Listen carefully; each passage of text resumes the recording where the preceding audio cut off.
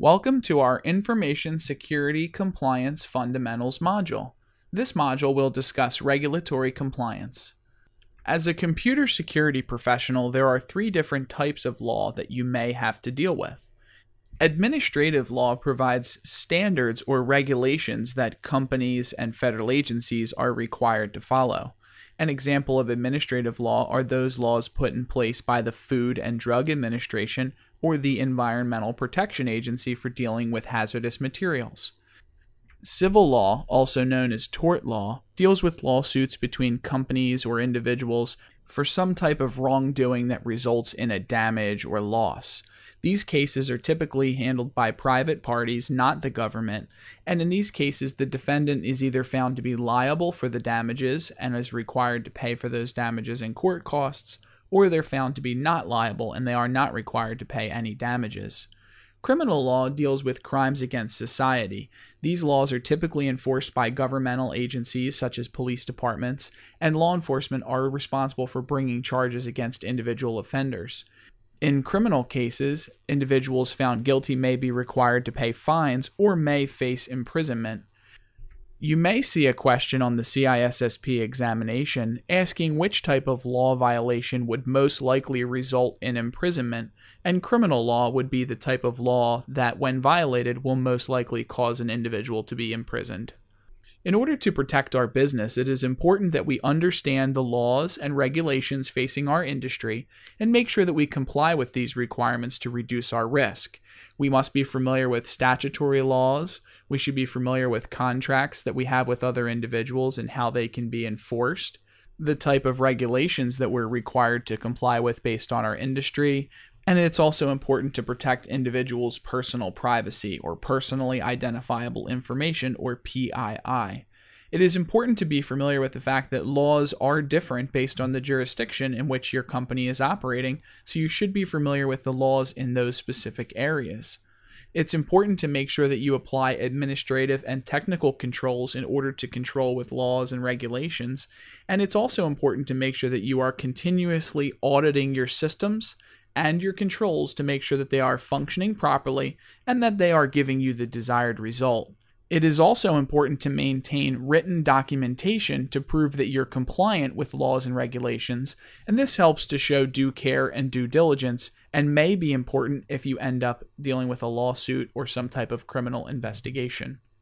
It is very important to make sure that you comply with all laws in your country and any regulations that your industry requires you to follow. Management is ultimately responsible for making sure that laws are being followed, and they are also responsible for proving compliance with the laws. One example of a regulation that you may be required to comply with is the Sarbanes-Oxley Act, or SOX. This act requires accurate financial record keeping for publicly traded companies. The Gramm-Leach-Bliley Act, or GLB, pertains to the banking industry and requires maintaining the privacy of consumers' information. Finally, Basel II pertains to international banking. For the CISSP examination, you should be familiar with SOX and GLB, remembering that SOX relates to publicly traded companies and accurate financial record keeping, and GLB relates to banks and consumer privacy. As a computer security professional, there are some other laws that you should be familiar with. The Federal Privacy Act of 1974 requires written permission by government agencies before disclosing any private information. It is important to remember this act because it is the first time that action was taken in the area of technology and privacy. The Computer Security Act of 1987 requires government agencies to locate sensitive systems, provide security training, and develop computer security plans for any computers that contain sensitive information. ECPA, or the Electronic Communications Privacy Act of 1986, this law makes it illegal to monitor, eavesdrop, or intercept oral communications, wire communications, or electronic communications without permission of the parties involved. It is important to maintain an acceptable use policy and notify your employees that you will be monitoring their activities. Otherwise, you may be violating the Electronic Communications Privacy Act. HIPAA, or the Health Insurance Portability and Accountability Act, requires those in the healthcare industry to maintain the security of consumers' data and protected health information. HIPAA is one of the laws that you may see on the CISSP examination, and you should be familiar with the fact that it relates to healthcare data. The Computer Fraud and Abuse Act prohibits individuals from accessing federal government computers without authorization. The Federal Information Resources Management Regulation provides a set of regulations for using, managing, and acquiring computer resources in the federal government. The Office of Management and Budget Circular A-130 requires that federal agencies have security programs in place. The 1991 Federal Sentencing Guidelines provides sentencing guidelines for white-collar crimes and enhancements for using technology with those crimes. And the Economic Espionage Act of 1996 prohibits individuals from stealing or misusing trade secrets.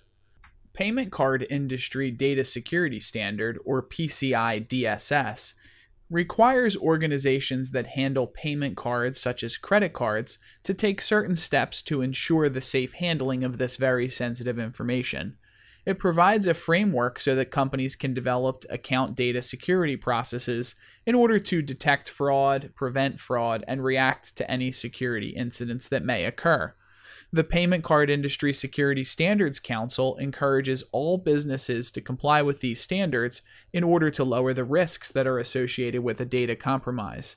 It is very important to remember for the CISSP examination that PCI-DSS is not a United States law.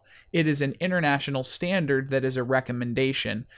If you were to see a question inquiring which is not a United States law and providing you with several choices, PCI-DSS would be the best choice in that particular situation. Typically, organizations will conduct audits to make sure that they are compliant with these suggestions and regulations. And instead of storing credit card numbers, typically merchants will store tokens instead. This way, if a hacker is able to obtain a copy of their data, they will not have users' credit card numbers. However, when external PCI compliance audits are conducted, many companies will fail these tests. It is often required that organizations report data breaches or disclose the fact that a data breach occurred to the proper authorities. It is very important for the CISSP exam to know the difference between a breach and a data disclosure. A breach is when an individual gains access to your system and may have had access to private or confidential information. We are seeing an increase not only in the number of data security breaches each year, but also in the diversity and sophistication of these breaches. A data disclosure is when you actually have a confirmed loss of data, where there is some proof that an individual actually stole the data, and not just that it was exposed and could have been stolen. Obviously, it is important to be able to tell the difference if this occurs in your organization, but you should also be familiar with the difference for the CISSP examination. It is important that you are conducting audits regularly because many laws require that you are completing audits to show compliance. You can either have internal auditors that work for your company and conduct audits, or you can have external auditors that can verify that your company is in compliance. Auditors are responsible for checking certain elements to make sure that you are in compliance with the regulations. Financial audits are used to review your financial statements and ensure that they are accurate. Auditors will typically have long checklists of items that will correspond with the different legal, regulatory, and policy requirements that your organization must meet, and they will go through these checklists to verify compliance. You can also use audits to verify that your organization is following best practices and are meeting your key performance indicators, or KPI. You should be familiar with the term key performance indicators for the CISSP examination. This concludes our Information Security Compliance Fundamentals module. Thank you for watching.